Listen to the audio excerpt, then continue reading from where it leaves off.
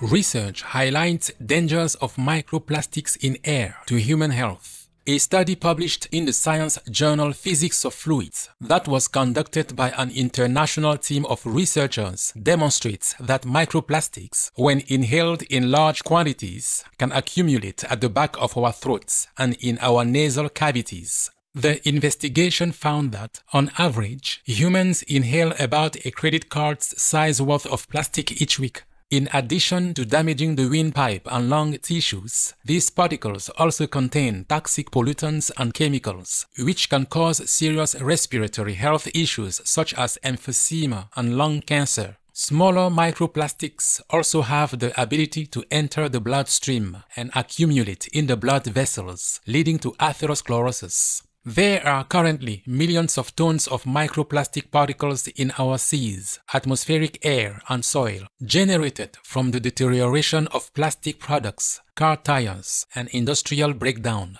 Our gratitude, researchers, for conducting this important study. May we swiftly cut down the use of plastics to protect the health of all beings in heaven's abiding care.